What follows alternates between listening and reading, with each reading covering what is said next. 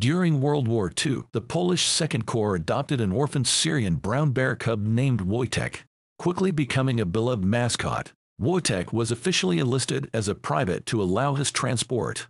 Unusually, he actively helped in the war effort, famously assisting in the Battle of Monte Cassino in 1944 by carrying crates of ammunition. Post-war, he retired in Scotland's Edinburgh Zoo. Wojtek's story remains an emblem of wartime camaraderie and resilience, his figure immortalized in numerous monuments worldwide. His unique role in military history not only adds a touch of levity to the often grim tales of war, but also serves as an enduring symbol of the unique bond between humans and animals, even in the most extraordinary circumstances.